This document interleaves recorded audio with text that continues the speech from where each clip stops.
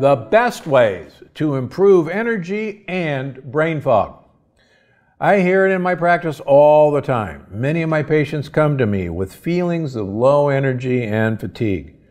Dr. Gundry, I just don't have energy anymore. Well, most people will tell you that low energy is a normal part of aging, but I'm here to tell you it is not. Now, the number one cause of low energy is inflammation. Leaky gut, in my opinion, and many others, is the leading cause of inflammation.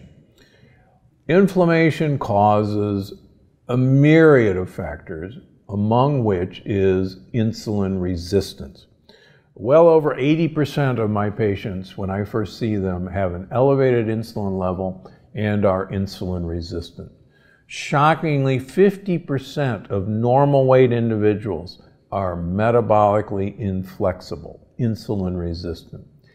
88% of overweight individuals are metabolically inflexible, and 99.5% of individuals who are obese, and that's 40% of Americans, are metabolically inflexible and insulin resistant.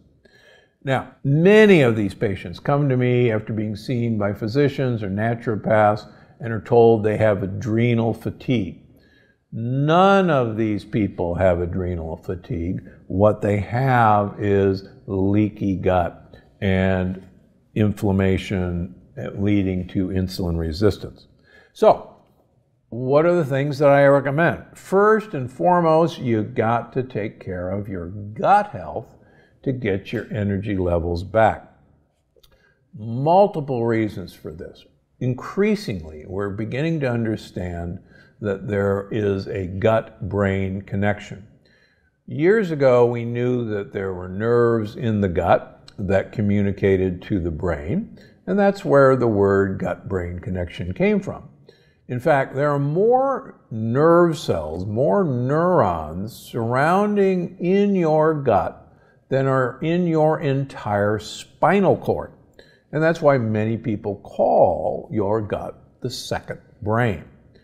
But more importantly, with each year, we are beginning to learn that there is a third component to the gut-brain connection, and that is the microbiome gut-brain connection.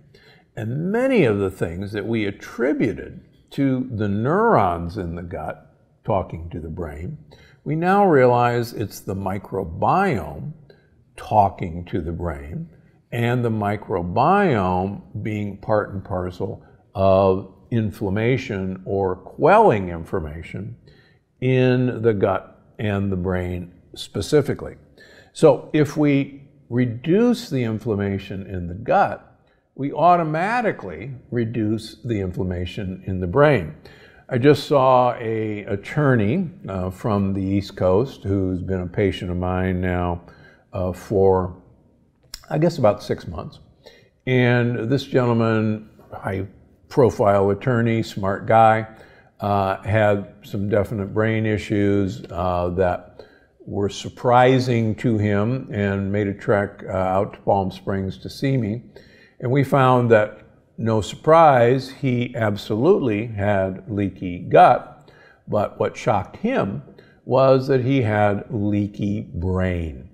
And so things that were happening in his gut were actually affecting his brain.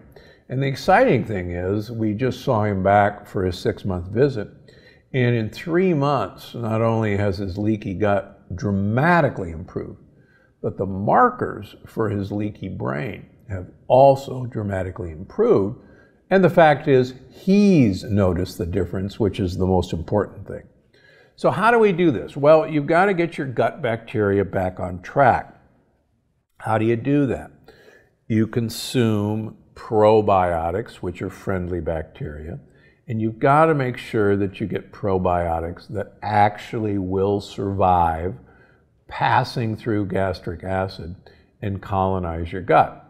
The second thing you have to realize is that most of the probiotics that we consume, either in a capsule or in a product, are visitors to our gut. And they may stick around on vacation for a couple weeks, but then they leave. so you actually have to replenish them. Probably the most important thing to realize is that probiotics, friendly bacteria, have to have prebiotics, fiber, soluble fiber, to eat. And if you don't feed them what they need, you could take all the probiotics in the world and it won't do you any good. Recently, we've learned that the probiotics, eating prebiotics, make postbiotics. And these are both hormonal chemicals and gases that not only heal the gut wall, tell our immune system to relax, but more excitingly, actually go to the brain and protect neurons in the brain. Now, I can say this over and over again. You can take all the gut restoring supplements in the world, you can eat all the probiotics, all the prebiotics, but if you keep swallowing razor blades in lectin containing foods like whole grain foods, like corn, like non-pressure cooked beans, you're going to continually rip up the repair work that you're doing. And so many people are shocked that just getting these lectin-containing foods away from them is one of the biggest steps that they can take to stop the inflammation from their gut. It should come as no surprise to anyone that one of the things you want to do is cut out sugar from your diet. Sugar feeds bad bacteria in your gut.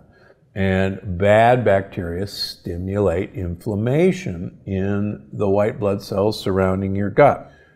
Second trick, restrict your eating window. This is actually one of the best ways that I've found and others have found to make yourself metabolically flexible as opposed to insulin resistant. Intermittent fasting or eating window restriction, time-controlled eating, is initially hard to do because most people who are insulin resistant fall flat on their face when they stop eating. So the trick is approach this gradually. And I go through this in my current book, Unlocking the Keto Code.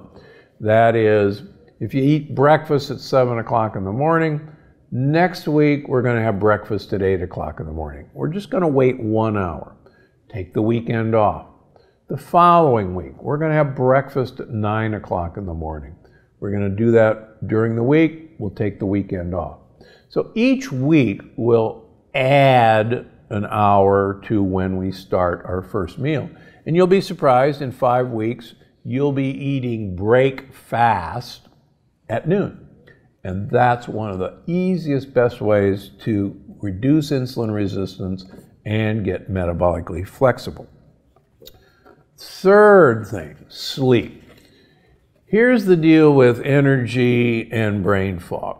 Sleep is essential to actually have your brain go through a cleaning cycle. We now know that every night during deep sleep, which usually occurs early in the sleep cycle, our brain literally goes through a wash cycle where toxins and accumulated poisons are literally washed out of our brain. It's called the glymphatic system. Now, you have to have a lot of blood flow to your brain to accomplish this. So the trick is, if you eat near the time you go to bed, most of the blood flow from your heart is going down to your intestines to digest the food you eat, and not as much blood flow is going to be available to go to your brain. So the simple rule is don't eat within 3 hours of the time you go to bed. That will also extend your eating window when you're not eating, but it will give your brain a chance to get clean. The other thing that happens in the brain, we now know during sleep, is that the repair work is done to your mitochondria in your brain, and the mitochondria are what makes the energy for your neurons to use.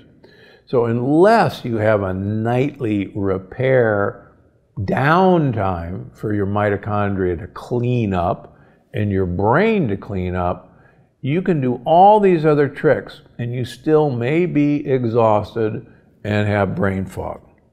Now, on top of that, if this wasn't bad enough, you'll need to be aware that there are 7 deadly disruptors that I mention in almost all of my books, such as blue light and herbicides like Roundup. If you can avoid these, you'll actually notice a huge difference in not only your energy, but also your overall health.